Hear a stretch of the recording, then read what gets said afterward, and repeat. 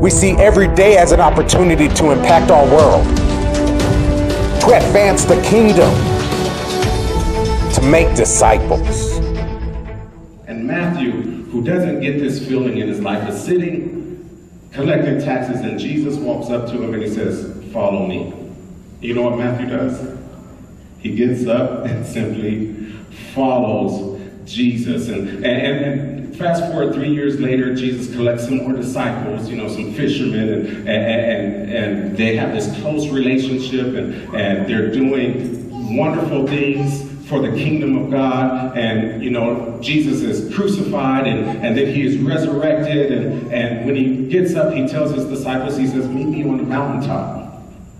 Listen to what I'm saying, because this is about to be very important. Jesus tells his disciples to meet me on this mountaintop.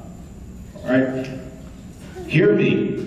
He says, meet me on this mountaintop. And thankfully, Matthew kept really good records of his conversations with Jesus. And thankfully, he kept really good records of what happened during this time. And he tells us about it in Matthew chapter 28, beginning at verse 16. He says, "Then the 11 disciples." I want to pause there. I underlined that, and I drew special attention to that because I want you to understand what a disciple is. Oftentimes we think a disciple is something that is deeply mystical or spiritual, but in layman's term, a disciple is a person who is a pupil or an adherent of the doctrines of another. Simply put, a disciple is a follower.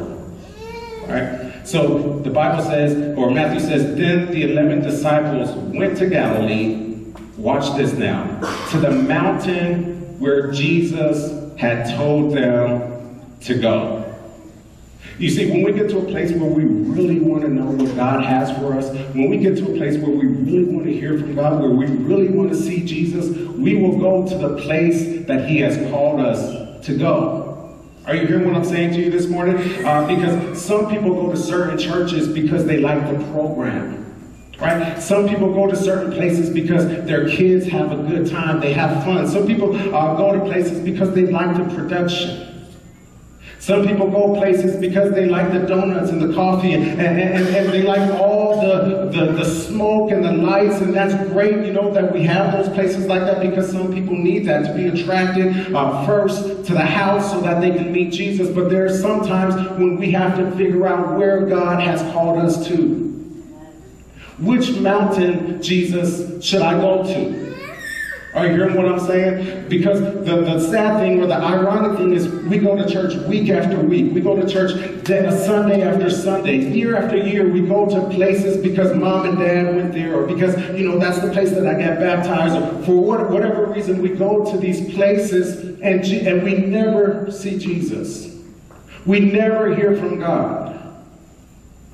Because although we're at church, although we're on the mountain, we're on the wrong one. We're on the wrong mountain. So verse 17 says, when they saw him, because they went to the right mountain. When they saw him, they did what? They worshiped him, but watch this. Some doubted.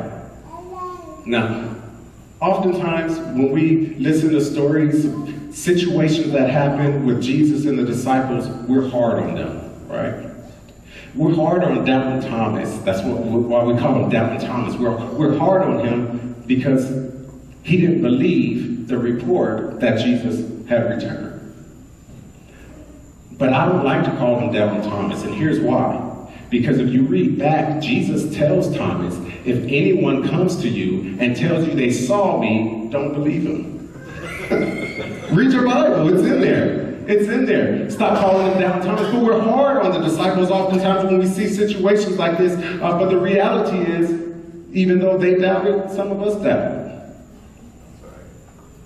Usually I say, don't raise your hand, but I'm going to say this. Today I'm going to say, raise your hand if you've ever doubted. Yeah, my hand is raised because there's been times when I've doubted too.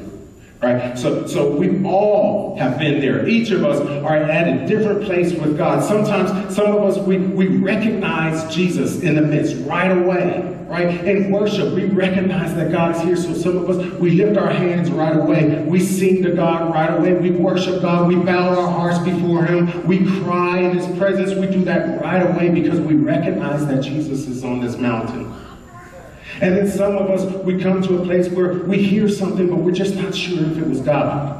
We feel something, but we just don't know if it's the Lord that's tugging on our hearts. Am I crying because the song is good, or am I crying because God, right now I feel you?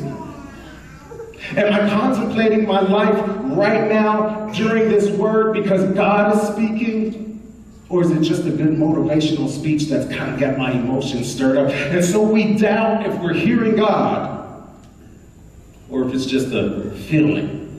And so that's where the disciples were here when it says that they saw Him, some worship, but some doubted. But let me tell you, if you're here this morning, I don't care where you are. I don't know where each of you are in your walk with Jesus. You know, some of us may be completely disconnected. Some of us may be at a distance following Him, and some of us may be hand in hand with Jesus. Some of us may be like, you know, the story of the man on the beach with the one footprint, the two footprints that turned to one, where Jesus is carrying you, and that's a great place to be. But wherever you are today in Jesus, I am certainly glad that right now you're on the right mountain to hear from God.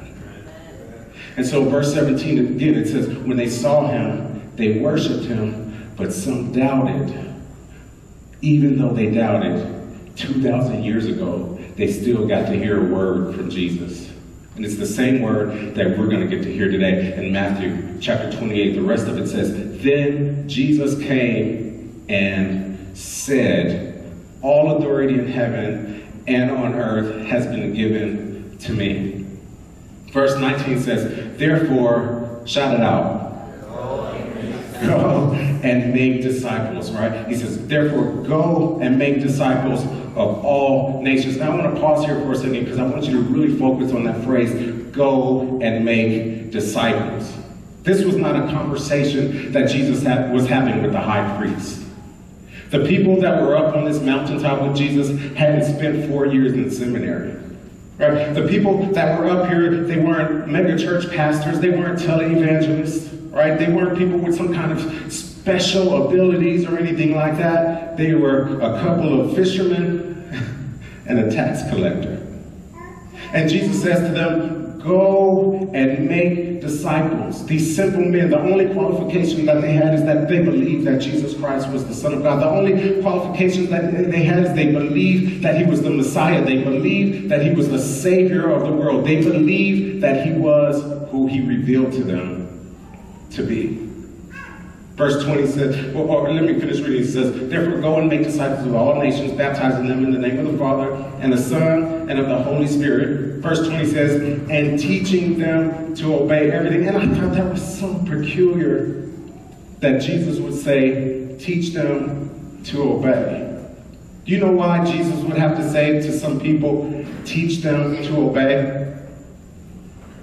Do you know why? Because obedience is unnatural. It is. Obedience is unnatural. My wife and I came home last night to our dogs who had tore up. Ava brought a gift for my daughter, and they got in the bag and ate some chocolate. I'm so challenged by that theory that dogs can't eat chocolate, because my dogs get the chocolate all the time and they're still alive. But they have to be taught, right, to obey. Dogs have to be taught to obey. Watch this. Children have to be trained to act right. Yeah, get a little bit more amens on that. They have to be trained to act right. They have to be taught to be behaved. Soldiers are instructed by drill. Right? Professionals are directed by pamphlets or by policies and directives and mentors. They're taught to obey. They're taught to act right. They're taught to behave rightly in certain situations. It's not natural to be obedient. Say this, obedience is not automatic. We are born, Johnny, with a wild side. All right, we're born. I need to talk to somebody with a beard. Troy, we're born wild. Right? You know, we're not born tame and calm, right? We're you know, babies come out, most of them crying and hollering, loud. Right? Little boys, especially, that's why they call them the terrible twos, because once they get on their feet, you see how wild they are. Wild. Right? So we're born with this wild side, and that's why we have things like rails on the stairs. That's why we have lanes on I-25. Because if we didn't, we would do whatever we want, we go however we want. Anybody ever driven a car deep in Mexico? It's rough, it's scary, there's no lanes. It's just dirt roads, and everybody does what is right in their own eyes. Right? So my ADHD comes out sometimes. I was cutting my hair.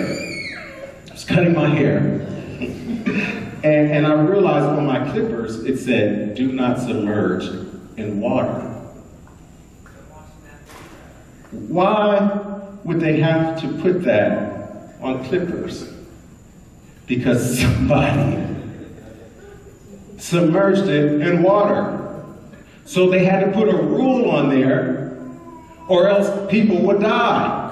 Are you hearing what I'm saying to you? So there are some rules that we have to follow. There are some things that we have to obey. There are certain authorities that we have to walk in agreement with that will save our life. But obedience to God will save your soul. Are you hearing what I'm saying to you today? And so he says to his disciples, he says, teach them to obey everything I have commanded you. And the great news, if you look at this, the great news is that we don't have to do that by ourselves, because the next line says, and this is Jesus speaking, he says, and surely I am with you always. How long? Always.